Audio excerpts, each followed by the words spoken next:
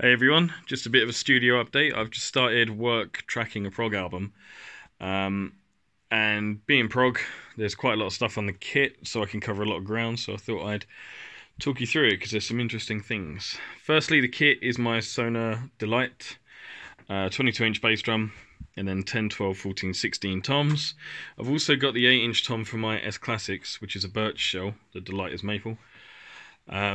Just for a little bit more bite. Snare-wise on this album, I'm alternating. The majority of the album is a 14-inch Gavin Harrison Protean snare.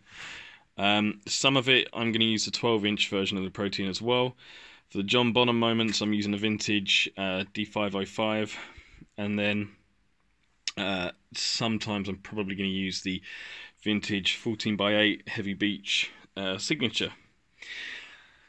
Head-wise, go back to that. Ambassador X14, which is like a double-ply thickness, single-ply head, and then both the Proteans have got the CS heads on them. The toms are coated Emperors on top and coated Ambassadors on the bottom, with no dampening on any of them, not even the floor toms. And the bass drum has got a clear Power Stroke 3 on it, which you can't see. Pedals, Axis longboards, hi-hat as well. My stool is a Porter & Davis Gigster. Cannot do without that thing, especially using in-ears.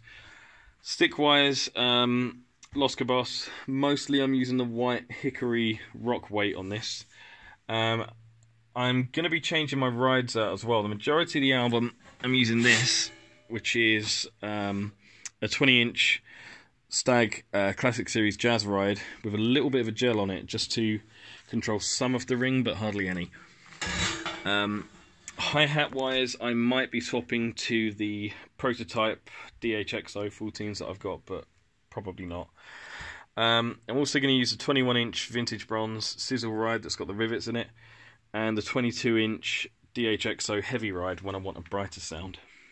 So what's on the kit? 14-inch Genghis series hi-hats, absolutely love them. Really vintage sounding, nice and crisp but warm. 7-inch DH heavy bell on the left. This thing's a lot of fun.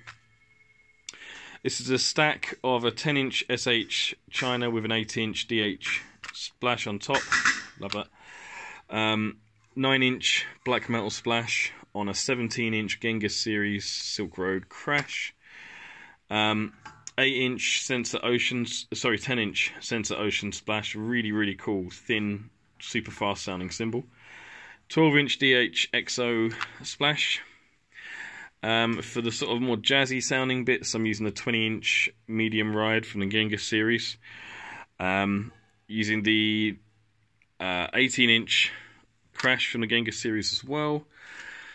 20-inch DH China, but this way up, because I'm not really crashing on it much, I'm playing more on the top as a ride cymbal.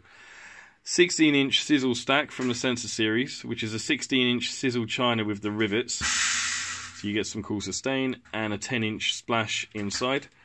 And then these things are a lot of fun as well. These are the 10-inch black metal hi-hats. I think that's about everything that's on the kit. So yeah, and the in-ear monitors are JH Audio JH16 Pro, I think now. So yeah, hopefully you'll hear some of this soon. The kit's sounding great. The album's very cool. See you later.